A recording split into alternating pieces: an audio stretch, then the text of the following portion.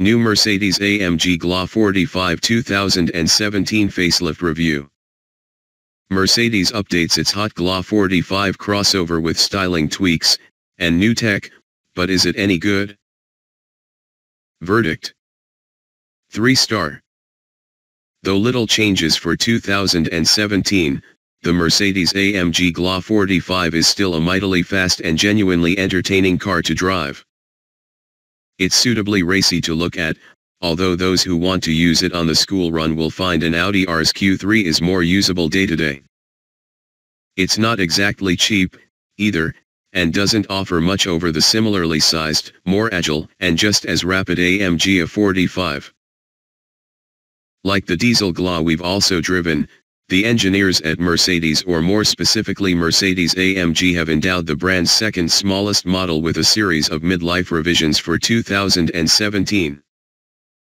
We're driving the updated hot crossover for the first time to see it's raised its game next to rivals like the Audi RS Q3. The exterior tweaks for the revised GLA 45 focus around the front end, with a new front apron adding vertical louvers to the air intakes and a silver chrome splitter. These features aren't just glitzy add-ons, they're designed to more effectively direct cool air to the radiators. At the rear there's a new diffuser insert and a revised spoiler, too. All of these changes give the GLA 45 a lower drag coefficient than before, at 0.33 cd. Further upgrades include standard fit LED headlamps, a fresh grille and optional 20-inch multi-spoke alloys. Inside, though, you'll quite easily miss the changes with the tweaks limited to new man-made leather trim on the dash and a redesigned instrument cluster, while additional optional extras include a hands-free electric tailgate and 360-degree camera. All fairly minor changes, then. But few people would see any need to upgrade what sits under the bonnet.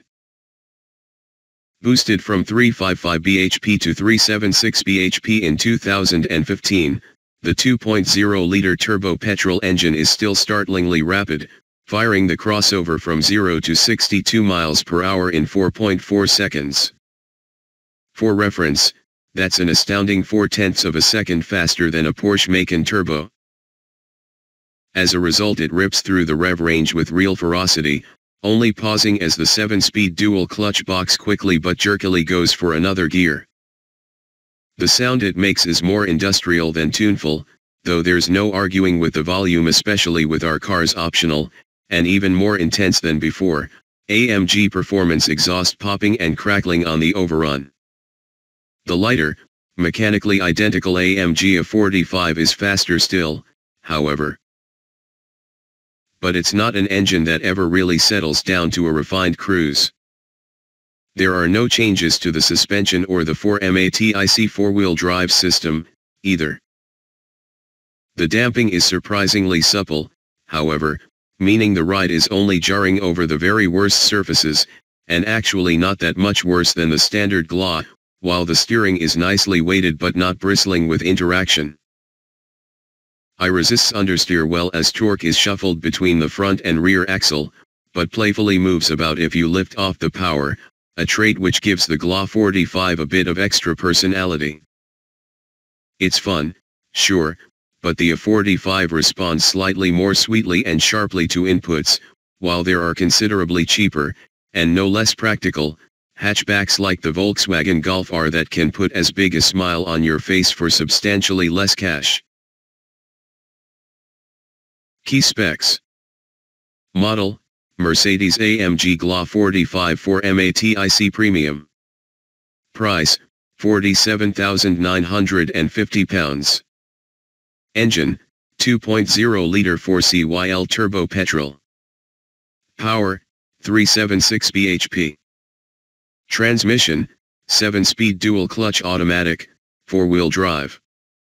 0 to 62 miles per hour, 4.4 seconds. Top speed, 155 miles per hour. Economy/CO2, 38.2 mpg/172 g/km. On sale, now.